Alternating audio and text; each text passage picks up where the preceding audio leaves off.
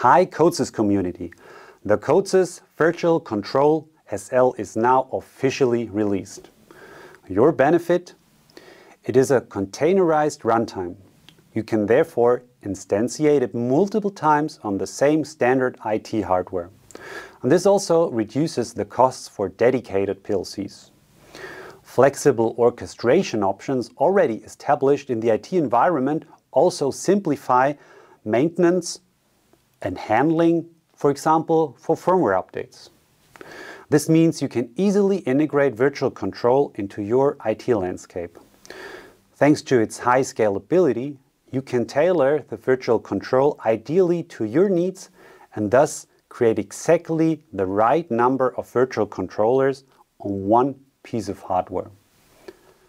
You can easily download CODESYS Virtual Control via the CODESYS Store or the CODESYS installer. Let's see how it works.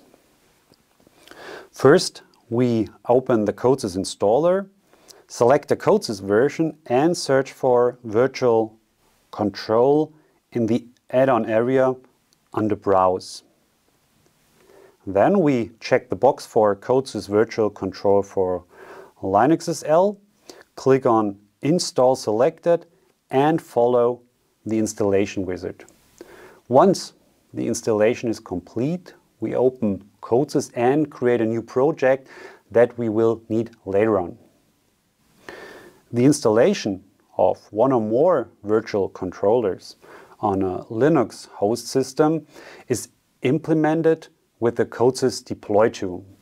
To ensure that the deploy tool works as desired, Python 3 and Docker must already be pre-installed on the target system and SSH access must be activated. Under the Tools tab, we find Deploy Control SL in the Communication tab. We enter the IP address and SSH access data of the host system and click on Connect. If the status changes to Connected, we switch to the next tab, Deployment. Here we can manage our Docker images of the virtual controllers. The standard images are supplied with the installation. To install these, we select the images in the drop-down menu and click on Install. Once we have finished managing the images, we switch to the Configuration tab. The container instances of the virtual controller can be managed here. We create a new instance using the plus button. And for a virtual controller to be accessible, a virtual edge gateway is always required on the host device, which we now also create.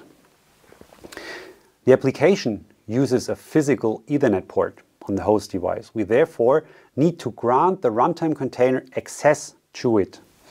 In my case, the logical name of the Ethernet adapter is ENP2S0. We can determine the name of the adapter via secure shell connection to the terminal with the command sudo lshw -class network. And to grant access, we open the configuration menu for the runtime container. Here in the NIC section, we enter the logical name of the Ethernet adapter. Once the edge gateway and the virtual controllers have been created and configured, we can start or stop them in the Status Command tab. We have now completed all the necessary work in the deploy tool. Now we need to establish a connection to the container using the edge gateway.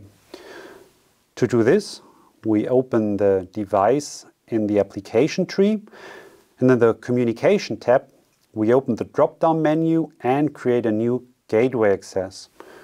In the gateway window, we enter the IP address of the host system. And from there on, the procedure is the same as for dedicated PLC or soft PLC. After the basic configuration of the virtual controller, we can compile our application and upload it to the controller. Handling a large number of virtual PLCs conveniently and efficiently will soon be possible with a CODESYS automation server. In addition to several hosts and container images, we will then also be able to manage the virtual PLCs and edge gateways very smoothly, for example by instantiating, starting and stopping them, including all the necessary configurations such as port mapping, network settings and mounts for the containers. Further information on handling the virtual controller is available in the CODESYS online help. You'll find the link in the video description. Thank you for watching and have fun with CODESYS Virtual Control.